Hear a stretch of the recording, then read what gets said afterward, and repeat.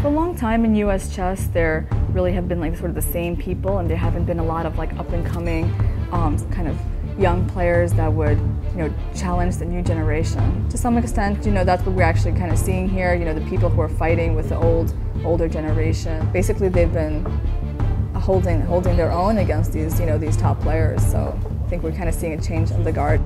A lot of the tournaments you play are going to have adults, although there will also be some kids who are also very good. At a tournament like this, it doesn't matter because you're playing the best players in the country.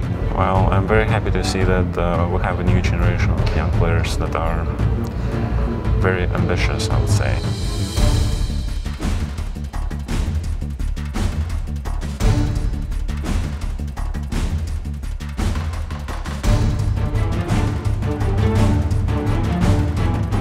Should never give up. You should try for your last chance because miracles do happen.